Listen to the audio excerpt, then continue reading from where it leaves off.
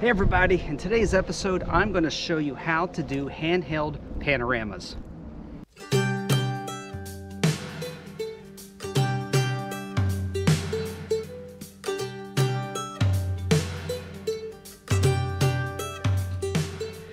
Panoramas are my best-selling images. You can create such unique photos by taking panoramas. The problem is setting up the tripod.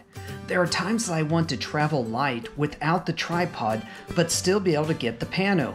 I've been working on this technique for a while to make sure it's solid and works. Just make sure you subscribe to my channel so you do not miss any tips and techniques. Now I know that you could just take out your phone and get your pano done.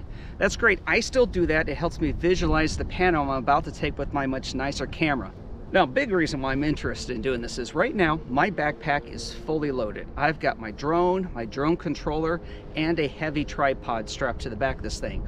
All three of those are things I don't want to carry when I'm touring places like maybe Venice or Florence or Zermatt. One of those beautiful destinations I like to go to. So to cut down on weight, I keep that stuff off, and it makes for a much more pleasurable afternoon walk through the city and exploring.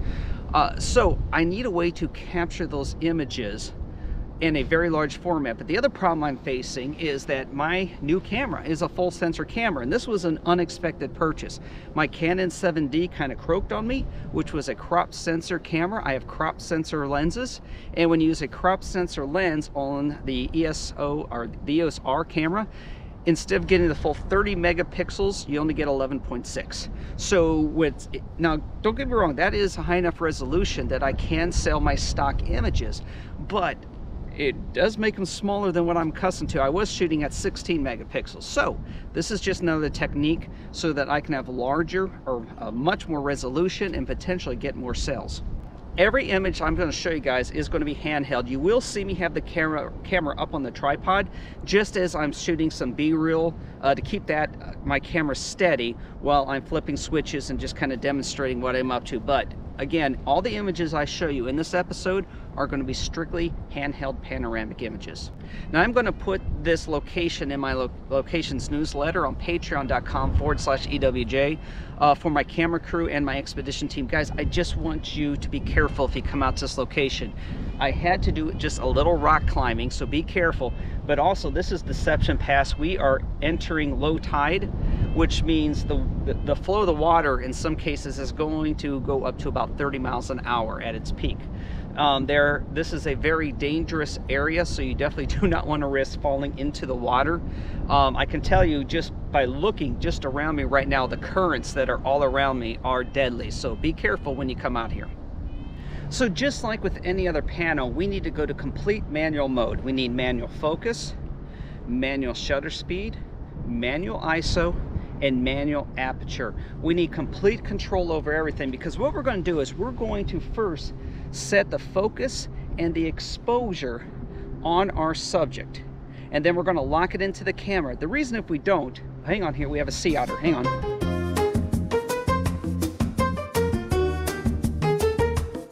So what we're going to do is we're going to focus on the bridge itself, and that's going to set the focus for the entire photo shoot. So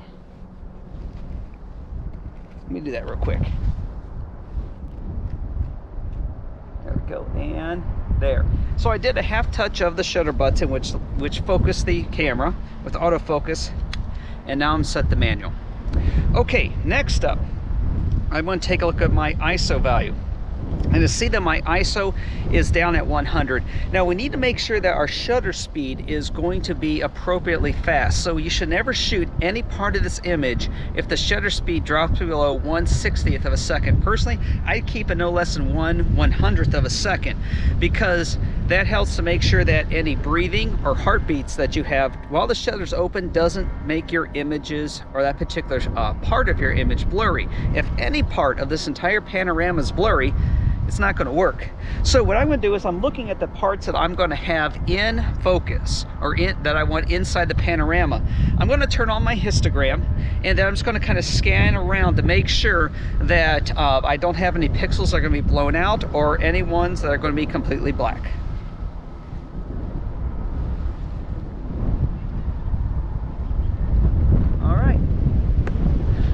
we're good.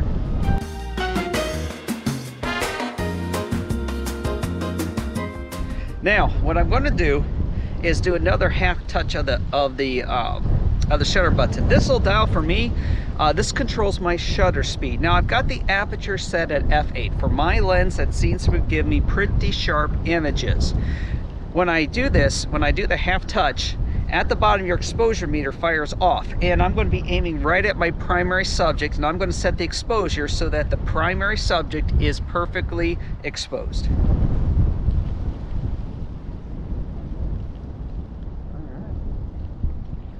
All right, now here we go. One last look around with the histogram just to make sure we're not going to have any blown out pixels or any pixels that are completely black.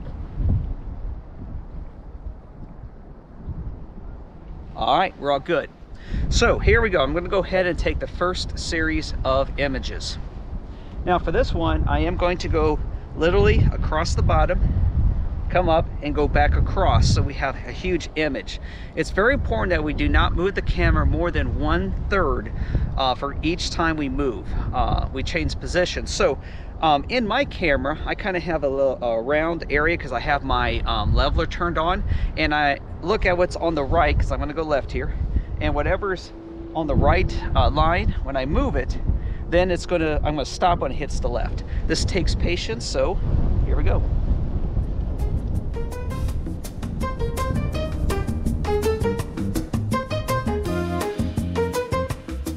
During this time, I'm taking overlapping images, and I'm being sure to be very still for each image. Again, this does take a lot of patience, but it does pay off in the end.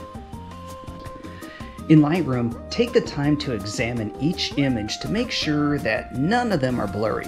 I take my handheld panoramas 3 times, so I always have plenty of opportunities to get it right. When you are ready, select all of your images that you want to include in your pano. Click Photo, Photo Merge, Panorama. If Lightroom is not able to create the pano, select one of the other merge modes in the upper right and let Lightroom try again. Here's the final product. I've been working on doing more dramatic editing. Let me know which version you prefer in the comments.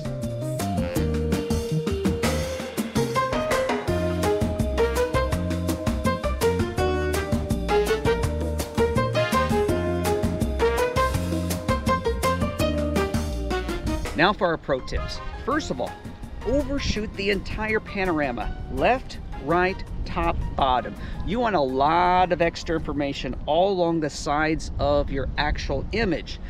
That way, if Lightroom can't merge something on the edges, there's a chance you're still going to get the crop that you want. Also be careful of the empty sky. As you're doing the top part of your pano, if you have too much empty sky, Lightroom is not going to be able to merge it. So I try to make sure at least no less than 1/3 of the bottom of that frame has content from the ground, actually has land, so that there's information for Lightroom to do the actual merge. Now, sometimes you can do it with clouds, but clouds are really fuzzy. And sometimes it's hard for Lightroom to figure out how to merge clouds and different images together. So don't always count on them. On a day like today, we had clouds. We might have gotten away with it, but if it's a cloudless sky, you're not going to get away with it. So make sure you've always got some type of land in there as much as possible.